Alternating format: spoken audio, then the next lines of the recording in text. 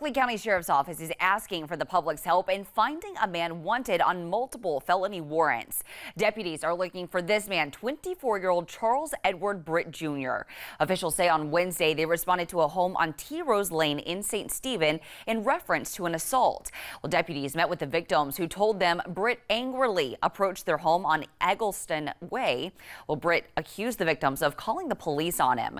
During an argument, the victims say Britt grabbed a pole from the ground and hit one of the victims across the chest with it.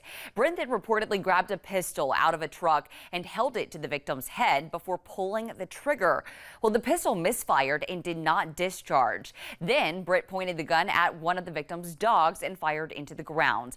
That's when Britt left the scene. Multiple agencies are involved in this search happening right now, including deputies, SLED agents, and the U.S. Marshals Service. He is currently wanted on several charges, including attempted murder, armed robbery, and grand larceny. Britt is considered armed and dangerous, and officials say you should not approach him. If you know anything, you are asked to call police immediately.